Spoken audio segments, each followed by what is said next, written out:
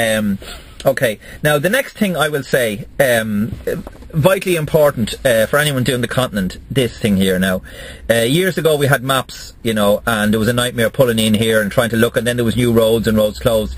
This is a sat nav navigation system which you must have, right? Now it's not supplied by most of the companies, but they do supply CBs and stuff. So now there's a difference in these ones. This one here is a quite new. It's a new a Garmin Nuvi. But the problem with this one is this is not a truck nav, okay? This is a satellite navigation system with all of Europe on it, but it's not truck specific.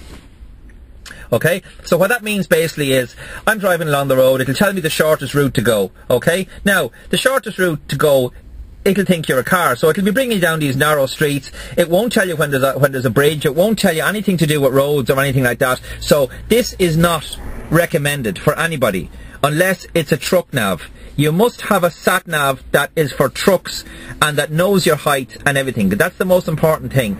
You go under a low bridge, you take the roof off the trailer, it's game over, okay? And all because you didn't have the proper one. Now, I don't have the proper one, but I'm going to have to get the proper one because life without a truck nav in Europe is just a non-starter. You're just making life so much more difficult for yourself. Get a truck nav. Not a car one. They're cheaper, yes. A truck nav, get one, and don't be without one. If you're serious about the job, you need one of those. Now, the other thing I wanted to mention is, and this is something that I use all the time, okay? I use it at home, I use it to make videos. This is basically what it is it's a car cam. It's a little video recorder that records onto an SD card in HD quality. Now, you have your little screen there for that, okay? You can flip it around any way you want. This thing basically sits up on your windscreen like that, and it records everything that happens in front of you. Okay? Now, I'll just give you an example of when it might come in handy. You're driving along in a foreign country, say you're in Holland for example, and someone pulls out in front of you, okay? And you do your best to stop, but you clip them, okay? So the police come along and the person sees that you're an Irish truck and they'll say, oh, he did this, he pulled in front of me, and you don't understand the language because they're speaking in Dutch. So they're explaining to the police their side of the story and you can't explain your side. This is where the car cam comes in.